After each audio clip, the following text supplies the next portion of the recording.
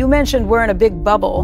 Can you elaborate on that, and how is this likely to play out? When you print money on the scale that modern nations are printing it, Japan, the United States, Europe, etc., we're getting into new territory in terms of size. There's never been anything quite like what we're doing now, and we do know from what's happened in other nations, if you try and print too much money, it eventually causes terrible trouble.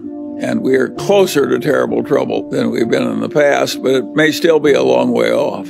I certainly hope so. When Volcker, after the 70s, took the prime rate to 20% and the government was paying 15% on its government bonds, that was a horrible recession. Lasted a long time, caused a lot of agony.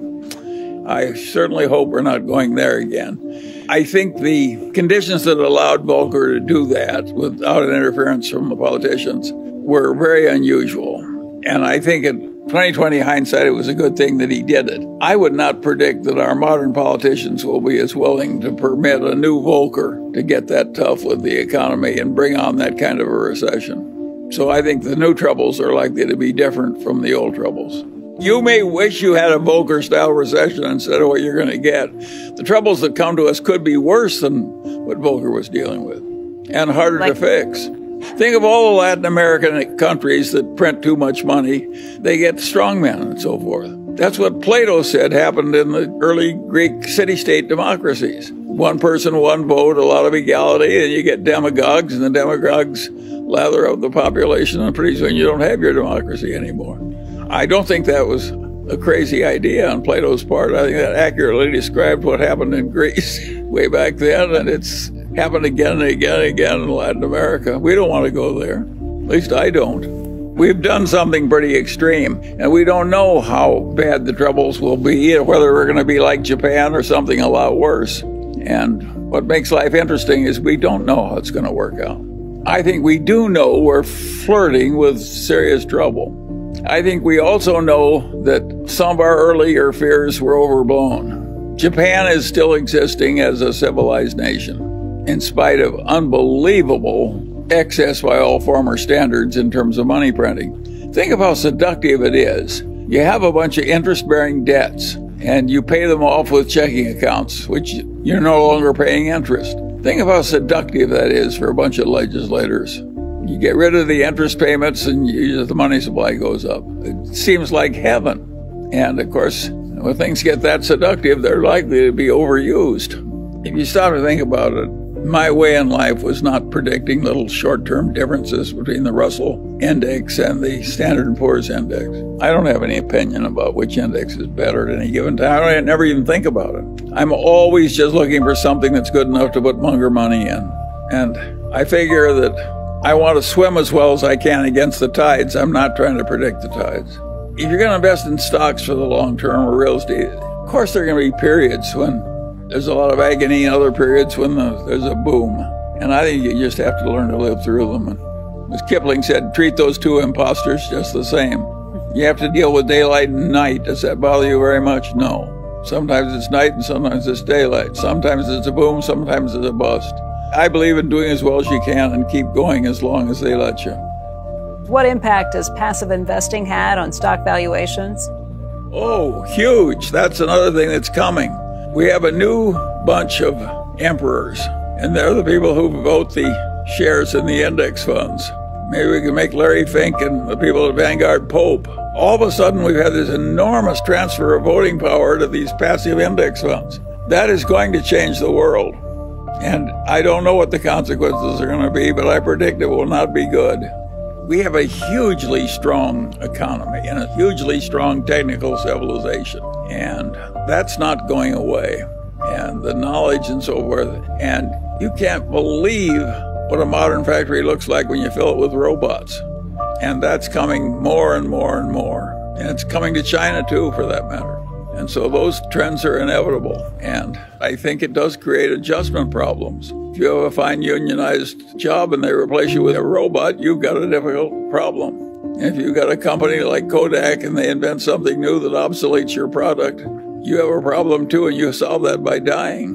A lot of people don't like that solution. Because all those problems are real, And because it's so tempting to get rid of your debt by just giving a guy a non-interest-bearing checking account where you used to have to pay him interest every month, not only do we have a serious problem, but the solution to it that is the easiest for the politicians and for the Federal Reserve, too, for that matter, is just to print more money and solve the temporary problems that way. And that, of course, is going to have some long-term dangers. And we know what happened in Germany when the Weimar Republic just kept printing money. The whole thing blew up, and that was a contributor to the rise of Hitler. So all this stuff is dangerous and serious.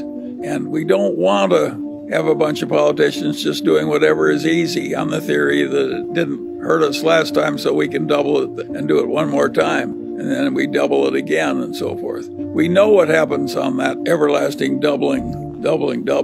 You will have a very different government if you keep doing that enough. You're flirting with danger somewhere, unless there's some discipline in the process. But I don't regard Japan as in some terrible danger. They've done a huge amount of this and gotten by with it. I don't think we'll be as good at handling our problems as Japan is. If taxes were not an issue, what are your thoughts on going to cash today and waiting for better opportunities to deploy that cash over the next 12 months? Is it a sensible idea in your mind? In my whole adult life, I've never hoarded cash waiting for better conditions. I've just invested in the best thing I could find, and I don't think I'm going to change now. And the Daily Journal's used up its cash. Now, Berkshire has excess cash, quite a bit of excess cash. But it's not doing that because it thinks it knows how to time investments. He just can't find anything it can stand buying. So we don't have a solution to your problem. We're just coping with it as I've described. Given the valuation and market correction in early 2020, why is Berkshire not picking up or adding any new companies to its profile? Of course, kudos to the team in picking up Apple shares a couple of years back. That's paying off for sure. The reason we're not buying this, we can't buy anything at prices we're willing to pay. It's just that simple. Other people are bidding the price up. And a lot of the buying is not by people who really plan to own them. A lot of it is fee-driven buying. Private equity buys things so they can have more fees by having more things under management. Of course, it's a lot easier to buy something you use somebody else's money. We're using our own money, or at least that's the way we think of it. I've always believed that nothing was worth an infinite price.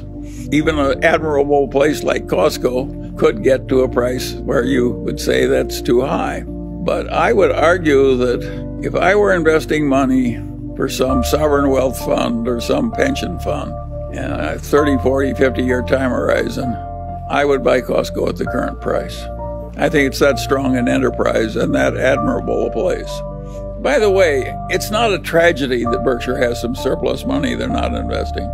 We look more responsible with the extra wealth, and we are more responsible with the extra wealth. The shareholders who are worried about the future because it looks complicated and difficult and they're hazard, I want to say to them what my old torts professor said to me, Charlie. He'd say, Charlie, tell me what your problem is and I'll try and make it more difficult for you.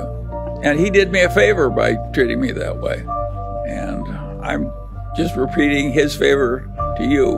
When you're thinking the thoughts you're doing, at least you're thinking in the right direction. You're worried about the right things. All you people that are worried about the inflation and the future of the republic and so forth. Inflation is a very serious subject. You can argue it's the way democracies die. When democracy dies in Latin America, inflation is a big part of it. So it's a huge danger once you've got a populace that learns it can vote itself money. If you overdo it too much, you ruin your civilization a lot. But of course, it's a big, long-range danger. If you look at the Roman Republic, even after they went to an empire with an absolute ruler, they inflated the currency steadily for hundreds of years. And eventually the whole damn Roman Empire collapsed. So it's the biggest long-range danger we have, probably, apart from nuclear war. I think the safe assumption for an investor is that over the next 100 years, the currency is going to zero. That's my working hypothesis. A very dangerous environment. What brought in Hitler was the combination of the Weimar inflation, where they utterly destroyed the savings of the middle class in Germany, followed by the Great Depression. It was a 1-2 punch. And Hitler came in, crazy demagogue, with 40% of the votes, and pretty soon we had a dictator hell-bent for world war. So the history is not pleasant. And Germany was a very advanced and civilized nation, the Germany that Hitler took over. I always say that the interesting thing about that was Little Albert Einstein, a little Jewish boy, got his entire primary education with the insistence of the Catholic Church in Germany. Now that is a very civilized nation. So if you let your nation deteriorate too much, what you get is a Hitler. We proved it. Of course, in a modern democracy in the age of Keynes, you're going to get big government reaction. The reaction this time was bigger than it's ever been before in the history of the United States. They just threw money at the problem. And they were probably right to fear what was going to happen and to be quite liberal in throwing money at it, but they probably overdid it a little. They threw so much money so fast that it's hard for the restaurants to get people to do the work. But I don't criticize it. It's hard to make these decisions under pressure. Well, you have to be optimistic about the competency of our technical civilization. But there again, it's an interesting thing. If you take the last 100 years, 1922 to 2022, most of modernity came in that 100 years. And in the previous 100 years, that got another big chunk of modernity. And before that, things were pretty much the same for the previous thousands of years. Life was pretty brutal and short and limited and what have you.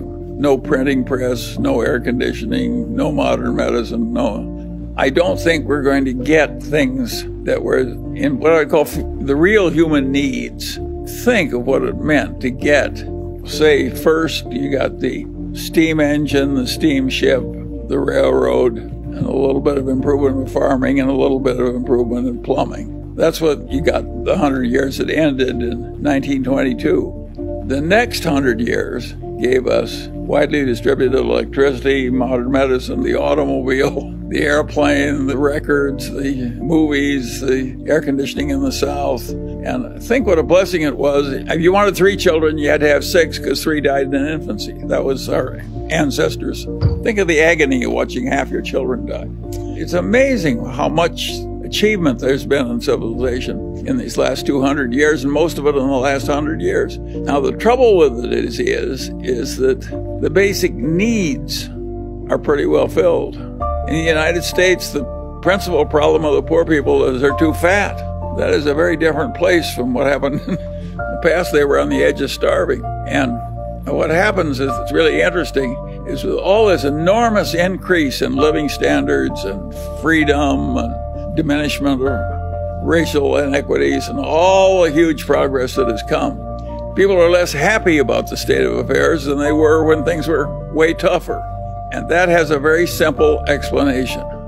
The world is not driven by greed, it's driven by envy.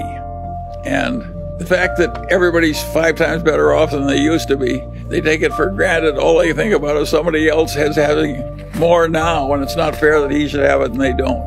That's the reason that God came down and told Moses that you couldn't envy your neighbor's wife or even his donkey. I mean, even the old Jews were having trouble with envy. And so it's built into the nature of things. It's weird for somebody my age, because I was in the middle of the Great Depression when the hardship was unbelievable. I was safer walking around Omaha in the evening than I am in my own neighborhood in Los Angeles after all this great wealth and so forth. So, and I have no way of doing anything about it. I can't change the fact that a lot of people are very unhappy and feel very abused after everything's improved by about 600% because there's still somebody else who has more. Think of the pretentious expenditures of the rich. Who in the hell needs a Rolex watch so you can get mugged for it? You know, I mean, yet everybody wants to have a pretentious expenditure. And that helps drive demand in our modern capitalist society. My advice to the young people is don't go there. The hell with the pretentious expenditure. I don't think there's much happiness in it. But it does drive the civilization we actually have. It drives the dissatisfaction. How will this all play out, and what's the best advice you have for individual investors to optimally deal with the negative impact of inflation other than owning quality equities? Well, it may be that you have to choose the least bad of a bunch of options. That frequently happens in human decision-making. And the Mungers have Berkshire stock, Costco stock, Chinese stocks through Lilu, a little bit of Daily Journal stock, and a bunch of apartment houses. Do I think that's perfect? No. Do I think it's okay? Yes. I think the great lesson from the Mungers is you don't need all this damn diversification. That's plenty of You're lucky if you've got 4 good assets. I think the finance professors sell the idea that perfect diversification is professional investment. If you're trying to do better than average, you're lucky if you have 4 things to buy. And to ask for 20 is really asking for egg in your beer. It's very few people have enough brains to get 20 good investments. It's going to be way harder for the group that's graduating from college now, for them to get rich and stay rich and so forth. It's going to be way harder for them than it was for my generation. Think what it costs to own a house in a desirable neighborhood in a city like Los Angeles. I think we'll probably end up with higher income taxes too, and so on.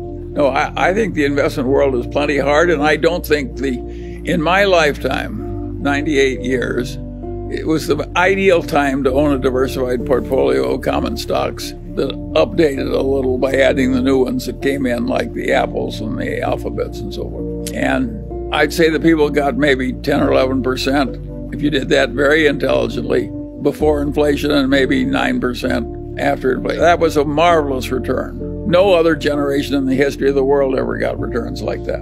And I don't think the future is going to give the guy graduating from college this year nearly that easy an investment opportunity. I think it's going to be way harder. Some people are gifted enough that they can invest in hard-to-value, difficult things. Other people, I think, would be very wise to have more modest ambitions in terms of what they choose to deal with. So I think you have to figure out your level of skill or the level of skill your advisor has, and that should enter the equation. But to everyone who finds the current investment climate hard and difficult and somewhat confusing, I would say welcome to adult life.